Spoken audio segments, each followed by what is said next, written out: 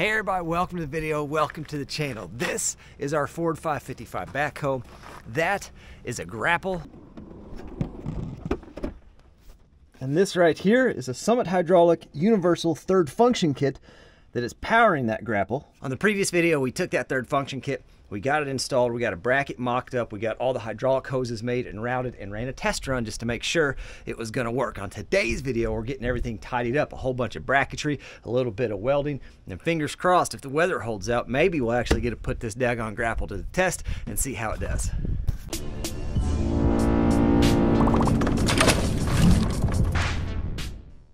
I did finally pick up a 240 extension cord so we can run our little Vever MIG welder all the way out here and off the 240 from the Miller Legend welder.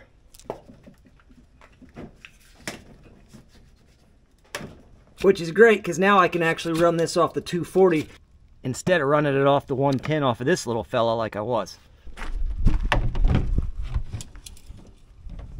In case you haven't figured it out, step one is going to be finishing up the welding on that bracket. It's just kind of tacked into place to make sure everything will fit the way we want it to.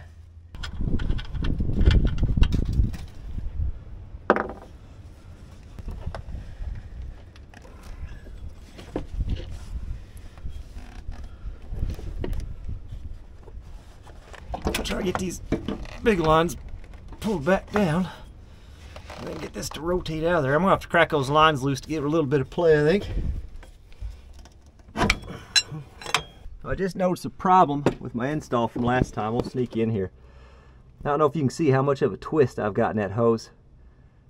We gotta fix that. A little curve action isn't gonna hurt anything, but that twist definitely caused some problems in the long run. So what we gotta do, we gotta get that fitting broke loose, and then we can use the fitting on the hose here to get it twisted around so it just curves under here instead of being all knotted up. Not good. Not a good scenario. Clint from CNC Equipment taught me to use an air hammer to break these fittings loose. I don't have an air hammer, but I do have an SDS bit that I've been using for some time. I just cut the end off, buzz on those a little bit, helps get them loose. Not ideal, but I don't own anything over 1.25 inches, so running what we got. There we go. And now that she's loose here, it doesn't have to be that loose, just enough to kind of break the tension between the JIC fitting on the female and the male. So then I can put a wrench, or the right size wrench, and I can roll that hose whichever way I need it.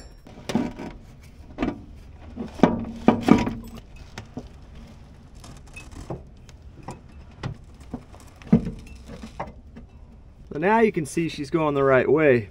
It's got the right curve in it, so that way when we pull that slack up, it'll just curve up and around and can find itself up in there, and it's not all twisted up anymore. Should have had that loose from the get-go, but we are where we are. So we should be good here, which is good because I need to back these screws out and put some thread locker on there. And same with these screws, I want to back those out and put some thread locker on there and get those clicked down to what they need to be. But welding this bracket's going to be next. I think I'm just going to do it from the top side. I got decent access. We'll just cover all that up with some welding jackets. That should do the trick fine. And then all the hoses have fire hose on them, so hopefully that does the trick.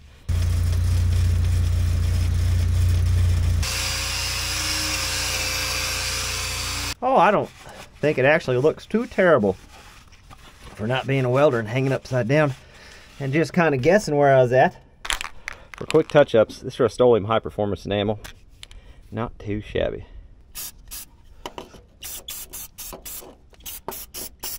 Real fancy technique here. It's called that's all the further I can get the can in. If she gets a little athletic on us down here, I don't think that matters too much. Oh yeah. Look at the athleticism up there. Sprinting down the hill. Well, that'll be okay. It'll keep the rust at bay. That's the main goal. And I'll hit her from the top side a little bit too. Make sure we get it from every angle. Definitely don't want any rust on this machine. That would, well, that would just really bring the value down. Clean batteries, those are key. I'm glad we're pointing that out. While that paint does its thing, let's figure out our bracketry for this section. I'd like to get one here, maybe one here to make sure we keep these hoses back and tight and secured from this loader arm. So I found this piece of pipe here. I think with a little creativity and some welding and a plasma cutter, a fella can make some brackets. Only one way to find out. I'm kind of trying to visualize this as I go.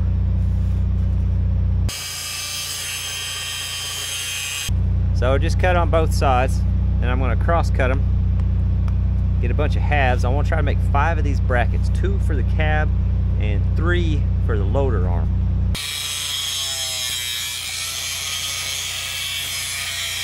What I'd like to do is try to weld them together like that. Like that, probably like that. Somehow. So here's the jig. I got the ends cleaned up a little bit. I'm going to slide them together like that and weld them up with each piece on, which will give us that gap on each edge and then tighten the center. The catch is I got to make sure I get my spacing right, or when I'm done I can try to drill this out to get a bolt in the center.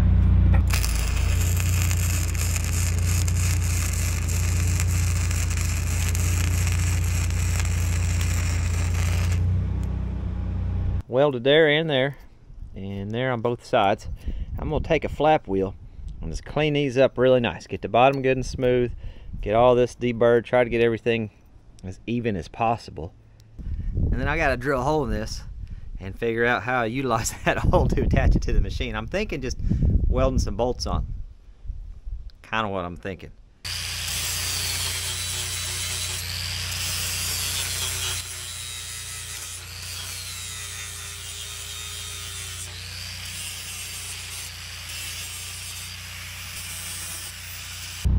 And that's what they're looking like now. The edge is all cleaned up, look pretty decent. Bottom's flat, everything deburred. I'll take a wire wheel and clean the inside out, and we'll start getting some holes drilled. And that's what they look like, all cleaned up there. Good enough for what we're running. Gonna pre-drill it with a small bit first, a little pilot hole, and then we'll run the full-size bit through. Because of how that weld's built up, I think I might have to take a grinder and just clean those welds up a little bit so I got enough room for the bit. Unless I can use a smaller. That one might work better.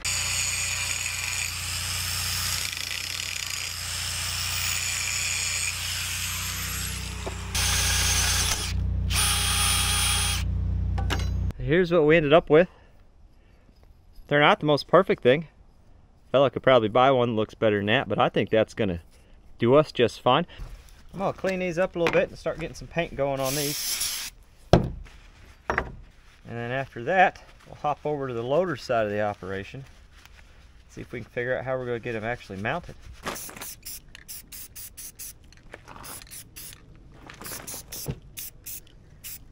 So honestly, what I'm thinking, this kind of has a dish to it. Anywho. Wouldn't take much to clean that paint up. Cut that end of the stud off, or bolt off, and just weld a couple studs. I want one on this side of this bracket and one on this side of the bracket, so it keeps it really controlled in this area. And then we'll probably go dang near to here.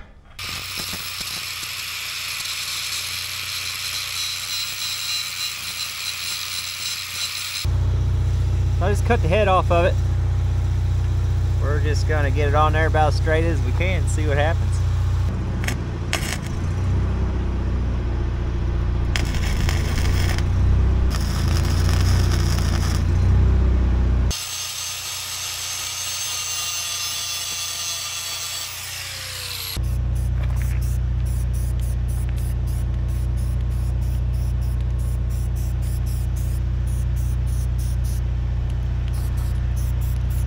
So while these absolute beauties tack up just a little bit with that paint, and I might have found a fatal flaw with this idea, by the way.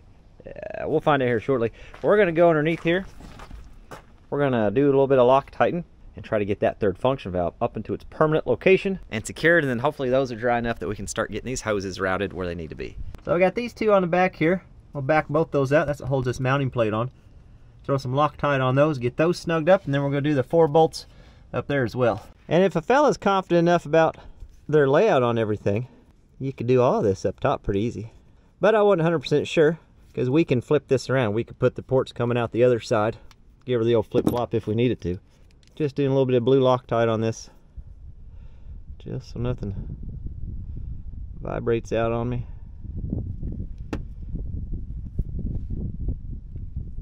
I also wasn't 100% sure if I was going to be able to use the bracket they sent, or if I was going to have to fab something up myself. Loctite on those. There, we're going to snug them down. I'm confident somewhere. How? There we go. That's it. Don't lose that. Oh, she's through. Okay. All right. Okay.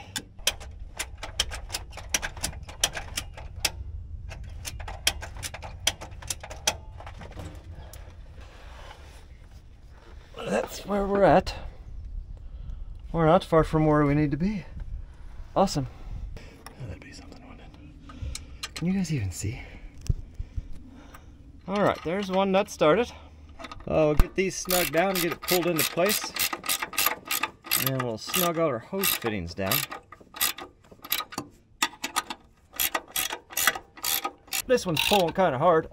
Probably got some slag on it when I was welding. We'll do the right thing and just keep going with it. So I followed both of those hoses back. The routing looks fine. This one could definitely stand to be about a foot shorter, but that's the factory one that came off the machine. That terminated here anyway. So I was just trying to save $100 and not have to get another one made. But if it becomes a problem, it's pretty easy access from this point and right here to get that changed out in the future if we need to. And with all the extra fire hose protection for abrasive, pretty happy with it. And this all looks good. I'm happy with the way this is all routed. Good comfortable loop out of the way of the linkages and then up through there in the fire hose protection. Next thing I want to do, fire the generator back up, take the wire wheel. Should have done that with those bolts down there, but that one tight nut reminded me I need to take the wire wheel around all this, get all the slag.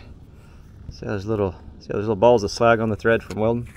Get that all cleaned off so it runs down, and then we'll try our first homemade bracket and work our way to that end. Now, because that nut won't fit down directly in between those two, I've gone and cut up some really small pieces of tubing that fit right over that bolt and should act as a spacer between the hose holder and the nut. I don't know how much this fire hose is going to mess me up. I guess as long as I have the hose to the inside of it. Let's get this routed up here. All right, let me grab a socket.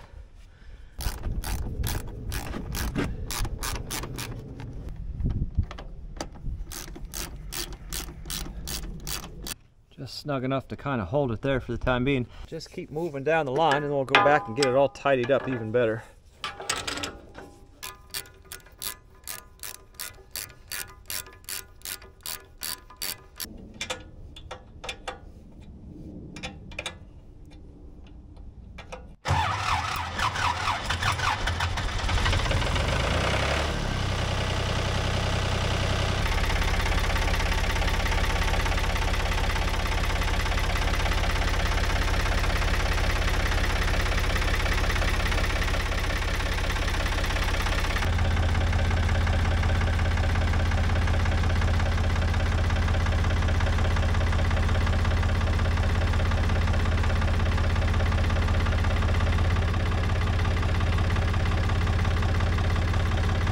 I think that's going to work great. What my concern became was when I looked down at where this gap was, I was worried that at some point when the loader went all the way up, I would end up with a gap issue there. But it looks pretty good. I'm going to let's clean it up. Well, it would appear I've missed a fitting based on the little dribble puddle underneath here, and I know which one it is too. This one right here.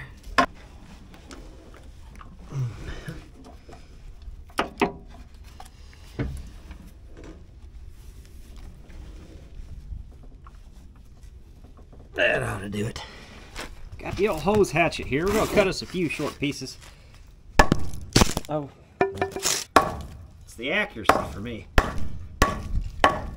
Yep. And then we're just going to use the outer jacket because it's a little bit more user-friendly as far as getting it to, I don't know, whatever this motion is.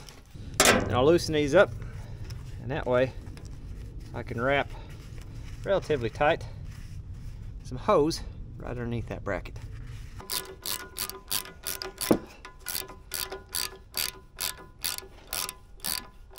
So it is the following morning. The rain just quit. It is December. It is 60 degrees. It is the Midwest. Anybody from the Midwest knows exactly what that means for our evening tonight. So we're gonna try to get this wrapped up before what's coming through comes through. Here's how we finalized all this. Gave her the old coal mine special the other evening. Doesn't look too bad. I'll probably clip the length of these longer bolts off, but not too bad. Everything looks really nice and tight. If a fellow wanted, I could probably just throw a zip tie between the two as well and gain even a little bit more clearance, but I don't think we're gonna have any issue there. Here's where we're at down on this end of things. Not too bad. As far as this goes, they sent a plate to weld on so you can run some bulkhead fittings and get these nice and secured. I'm not 100% sure where I want them. I've put a lot of thought into it. I ran this up and down the other day to test that. You guys saw that. I still don't know where I want it. This connection, this point here is the most vulnerable. Even on skid steers I've ran, you can tear these hoses up. You can, sometimes these hoses are too short. You can break the fittings off. This is the most vulnerable point, and I think what I want to do, hey pup, I think what I want to do is run this a little bit and just kind of see what's going on up here, and then we'll have to figure that out in the long run. It's gonna be getting the electrical all ran and finalized how we want it. So here's what we're working with. We've got this little switch with momentary buttons, and it's got a place to mount it, but that's gonna be, well, it looks like we've got some options. Those sleeves slide out for the size of the joystick. So hopefully we can get that to slide on our joystick. We got the power. We have this tail that runs over to this wire. And then this is what splits over and goes to each side of that third function valve. I'm sure this is all strong enough without the extra protection, but I'm an extra protection type of fella, you know? It doesn't take a tremendous amount of time to save me a little headache in the future.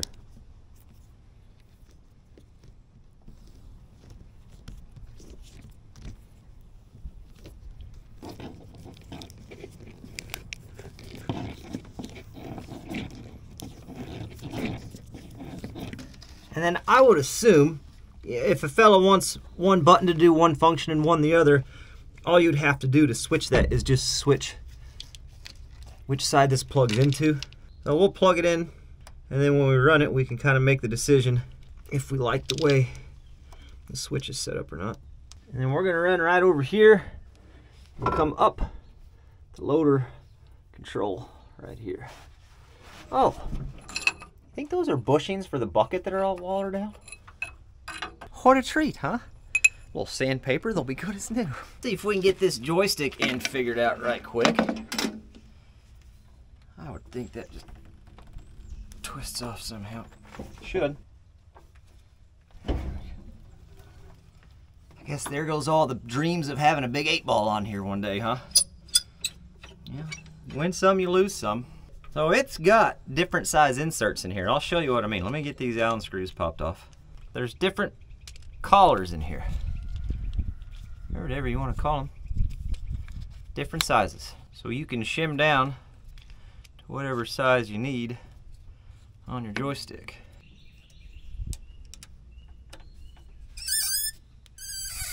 It's not bad. A fellow might heat this and bend it forward, you know, so it's a little more like that, but I don't hate it. So we're just gonna jump off down here for power. I'm gonna figure out which side of. So there's 12.3, and that, well, now that's interesting. I shouldn't have anything there, and I've got 5. I wonder if we found my ghost straw. I wonder if it's in my, been having a ghost straw on this tractor. I wonder if it's in the master switch here. We're gonna cut just about a foot of that whip off. Slide a piece of heat shrink down. Slide some protection across this thin section. And another piece of heat shrink.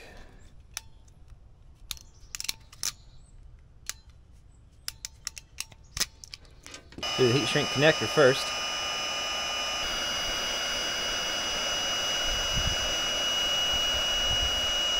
And it just holds that protection, locks that in place so it can't slide up and down the wire for us.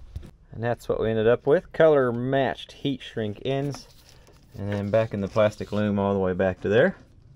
Let's make this connection temporarily. So with the master off, nothing, but hopefully, kapow! I don't know if you can hear it or not.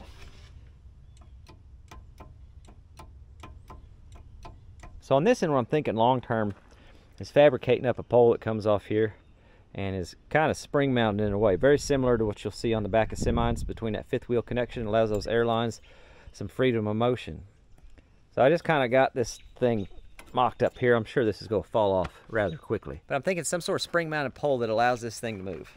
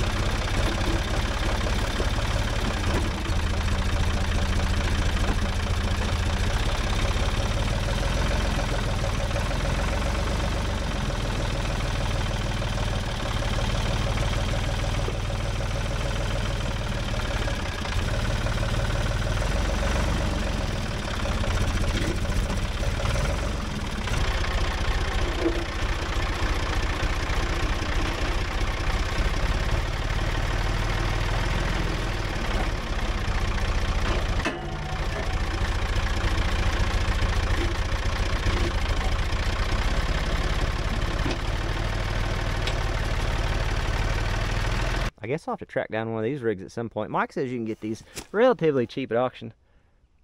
You know, the not so fancy ones, which would be fine by me. Because the only issue with, not that he wouldn't let me borrow it, but the only issue with swapping implements is you're swapping fluids. Which I did check with him before I did this, but he said this thing's been on so many different machines he doesn't think it really matters at this point. And I said, fair enough. I think the whole setup's going to work. I think everything looks really good. I'm a pretty big fan of their joystick adapter or joystick option that comes with. The solenoid looks good, all tucked in down there. Wiring looks good for now. There's a chance we might pull this cab later this winter and do the cab rebuild we've been wanting to do. If we do that, then I'll probably take that wiring, cut like 5 feet out of it, do some butt connectors and get it cleaned up even more. But I think for function wise, it's looking pretty slick right now. I'm just waiting for the dry weather this coming summer that we can start tearing into that mess. Because this is going to be the setup for the job. The things I've been able to do with that little 755 tractor and the things I've been able to do with this backhoe since we've rebuilt it, I can't imagine the things we're going to be able to do with this third function setup from Summit Hydraulics. And if we can track us down one of these grapples, we'll be moving quite a bit of material and at a much faster rate.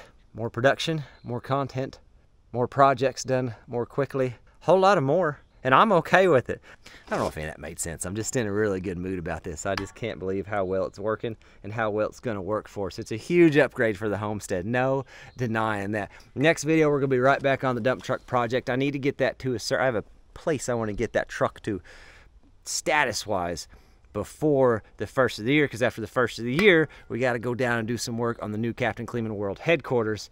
So we got quite a bit of work ahead of us, but it's all going to be a good time. If you guys are having a good whatever it is you're having, and I hope I get to see you on the next one. This is just too cool, man. Link in the description for Summit Hydraulics if you want to check it out. I'd recommend it.